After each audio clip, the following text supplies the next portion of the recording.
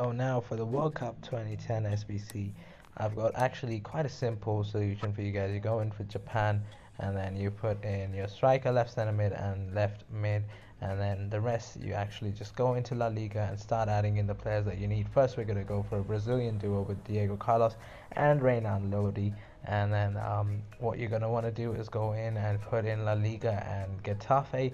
And once you do that, you're gonna want to put in Yom. You're gonna put in Elena. You can't go for anyone else, so make sure you put in Elena.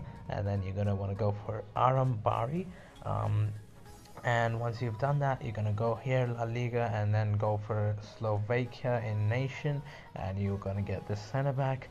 And once you get that center back in, you're gonna go and put in Danny Was at right back, and now you just need a La Liga goalkeeper.